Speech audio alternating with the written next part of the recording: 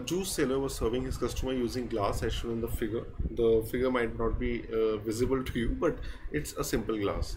Inner diameter of the glass is 5 centimeter. The bottom of the glass had a spherical raised portion. So you would have seen that, okay, a big glass would be there, but inside the glass there is a portion which will be coming out like this. This is the point over here. So this is the hemispherical upward portion inside the glass.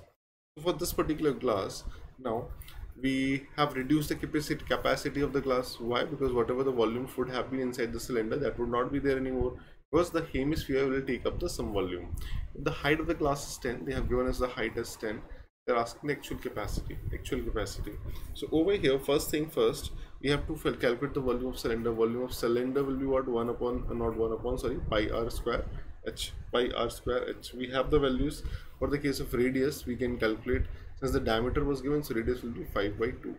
So 22 by 7, 22 by 7, or over here we have to take it as 3.14 when mentioned. When clearly mentioned in the question, you have to take 3.14. So make sure that you take 3.14. 3.14 into 5 by 2 into 5 by 2 into h value being given to us as 10.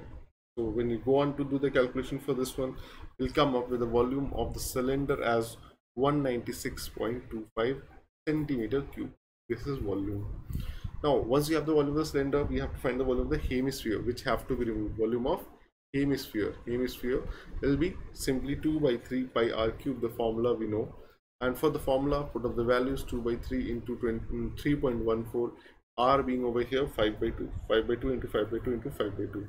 So I'll simply write 5.2, not 5.2, sorry, 5 by 2, 5 by 2 divided by 5 by 2 and whole cube. This part is whole cube, sorry, not divided by, this is whole cube over here.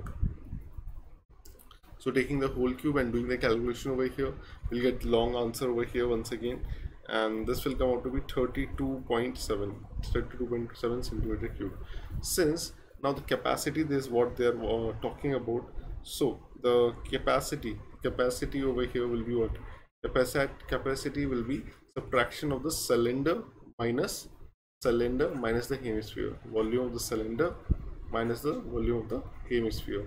So for this we have the values 196.25 minus 32.7.